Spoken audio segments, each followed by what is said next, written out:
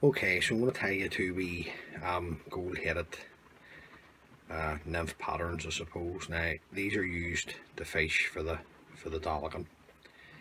Now these were the original patterns that I was given last year to tie for a friend, and they seem to have worked well. So that's the first one there. Okay, and that's the second one. Now I'm going to tie the both flies in this one video. So the thread I'm going to use to tie the two flies is Ultra Thread in 70 in black by UTC. I'm just going to come in and get the thread started behind the bead. Now the hook that I'm using is a size 10 heavyweight wet fly hook, and I've just accompanied that with the correct size of bead.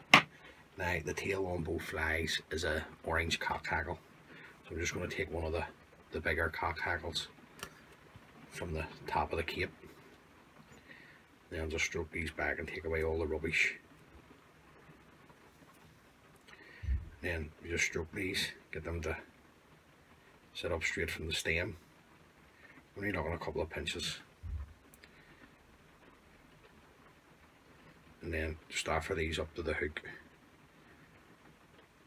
Much the length of the tails, much the length of the hook over the back, and then just come round, pinch and loop, and then a couple of turns going down the hook, and then I'll just come in and trim away these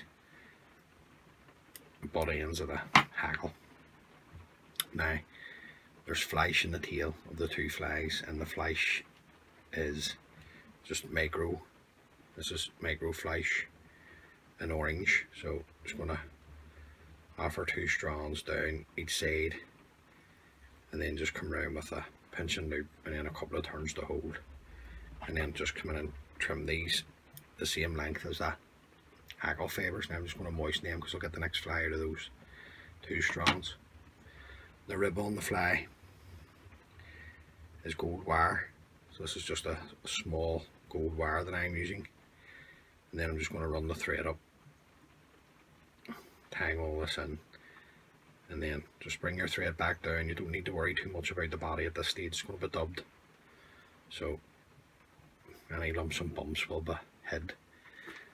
On this first fly, I'm going to use, this is just Hers ears dubbing that I put together with some UV. So I'm just going to come in and just take a small pinch of this for the body, then just dub it on the way you would any other type of dubbing. Just knock it on the thread, push it up, and then we can get it anchored, and then we can stretch it out if we wish. Now, just bring it up the hook to there, okay, and we'll just bring our thread in front, get a few turns in there. Now at the collar or behind the bead, I'm just going to use some of this stuff, and this is just orange flashaboo dubbing. So just put on a couple of pinches of this. Just want to brush some of this out. It may seem a lot, but when the Dollaghan start taking these flies, their teeth would rip at the shreds. So I've dubbed that on, and I think going forward, stroke it back. I want to bring the rib up over both the body and the orange flashaboo. You're getting about 5 turns of the gold wire to there. Holding your wire, just follow it across with your thread. 1 turn to hold, and then a couple of turns just to secure in the wire, and you can bend and break it away.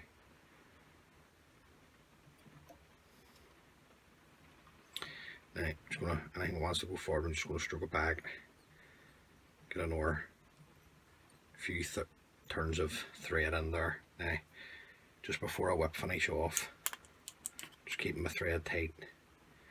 Just going to come in with a wee like a super glue or varnish, whatever you prefer to use, onto the thread, and then I'm just going to come around with a couple of turns to get that bedded in, still keeping my thread tight, just come in with my whip finishing tool and just throw in a couple of whip finishes. Wee simple flies, and just cut away your thread. Now just come in, I'm just going to come in with some Velcro, just bring out some of the orange. Now that's the first wee fly. Okay, got the same setup here for the second one. So let's get this into the vase, get it sitting so you can see it. Happy with that. Just come back in with the thread again. Just same process, just run your thread on, remove away the waste tag of thread down till your thread's in line with the barb. Come back in with your orange cock hackle again. Just give them a wee stroke as you're looking, a couple of pinches of the cock hackle to form your tail. Same again, length of the hook over the back, pinch and loop it on, and then a couple of turns down the hook, and then just come in and trim away the body ends. Flash again, same flash, orange micro flash. So I'll use this up, so just get this offered up onto the tail, a couple of turns, we'll hold that in position, we'll trim that the same length. The rib on this fly is silver wire. I'm just going to tie that in the same length that I've cut the cock hackle fibres, and then just simply run your thread up, tying all these materials in. Don't need to be too fussy with these flies. These are good flies to sort of way start off with, to learn how to tie them. Now just bring the thread back down to the tail. The dubbing on this fly is just going to be a black Irish traditional dubbing. That's it there.